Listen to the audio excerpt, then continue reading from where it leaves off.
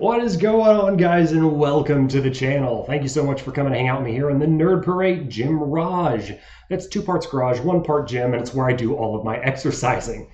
You may be familiar with Nerd Parade for things such as Let's Plays on different types of games, but I'm going to be doing a spin on that here, and that's called Let's Lift.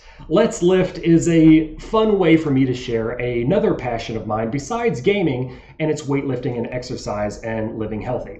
A gamer's guide to getting healthy, fit, or even ripped if you would like to dedicate yourself to it. Now, what I'm going to do on Let's Lift is try to offer you guys tips, tricks, show you how to do different types of move sets in order for you to either duplicate them or use them at your leisure in order to live a healthier lifestyle. I am Nick, this is Nerd Parade, and I need you to hit that subscribe button for me. Also ding the bell so you don't miss any of the Nerd Parade episodes coming your way, whether they be Let's Plays or Let's Lifts.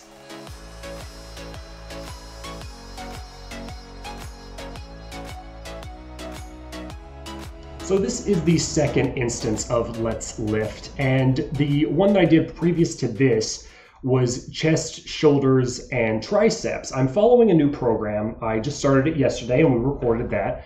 And this program is called Super Shredded 8 by Dr. Jim Stoppani. I've done many of his programs in the past and I like them a lot. And in fact, he has a full line of supplements.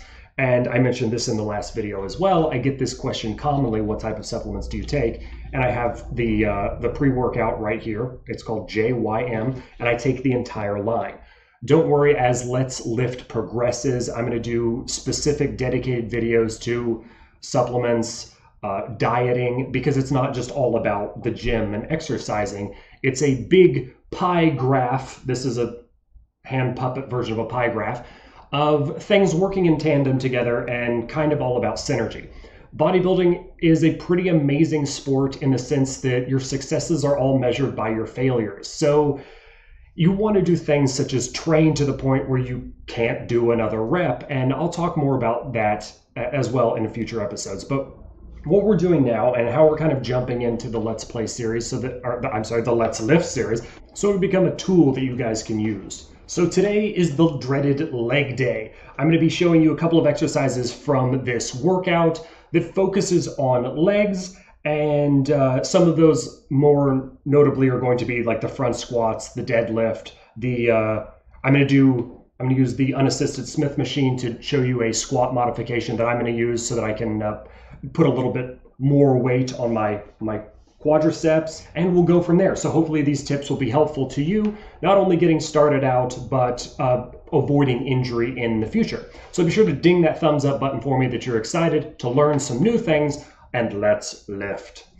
So first up, I'm going to do a front squat and then superset it with a squat. Now, I'm going to do the front squat away from the unassisted Smith machine, and I'm going to do the squat on the Smith machine, which is going to be slightly modified. So what I'm going to be showing you here today is a technique that's going to be useful for front squats, and you can use either an Olympic-sized bar, or I'm going to actually use one of the wavy/easy bars and show you a neat little trick that you could do with some wrist wrap grips. And then I'm going to show you a modification for the unassisted Smith machine that will put more weight on your quadriceps, and you can use that machine as well.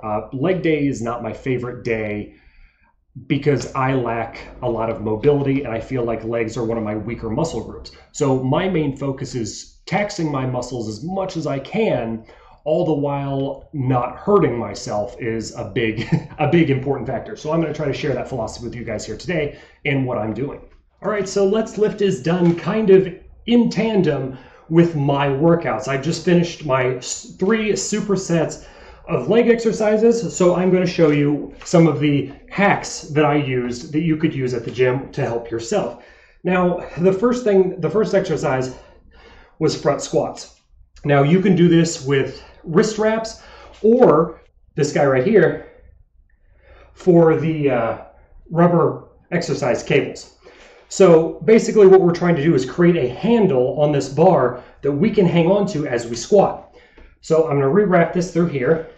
We want to rest this, I'm doing it with the easy bar, we want to rest this easy bar right here on the top part of our chest. So I'm going to pick this up, I'm going to rest it here, and we've got these little handle wraps that we've created for ourselves. Now, it's going to be a lot easier for us to hold this bar up. You could do this with any type of wrist wrap or really any kind of strap to give yourself some extra grip. So that we have this in spot, we're just going to do our squats.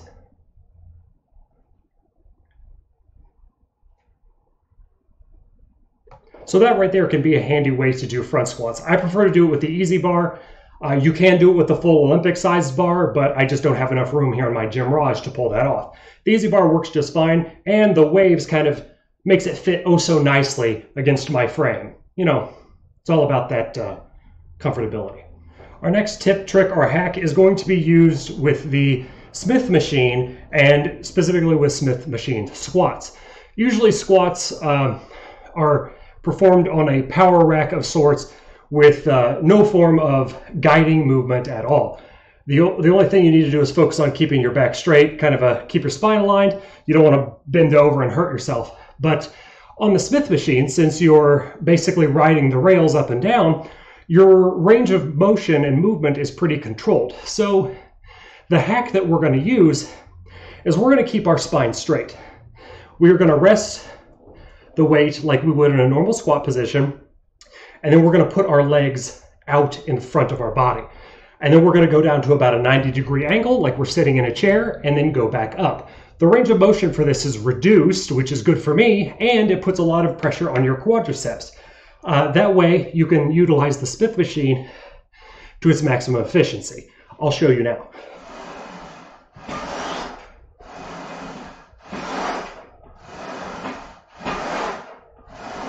So there, our weight was kind of pushed a little bit backwards onto the bar, and we were going straight down to about 90 degrees with our leg, and then back up. This isn't putting ourselves directly under the bar with the Smith machine, because if we go straight down, we're going to end up being like the Hunchback of Notre Dame.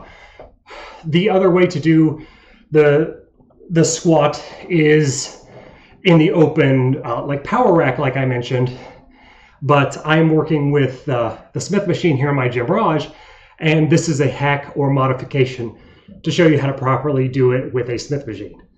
Okay, my next set and the last focus that we're going to have for today's exercises on the dreaded leg day for Let's Lift is the deadlift.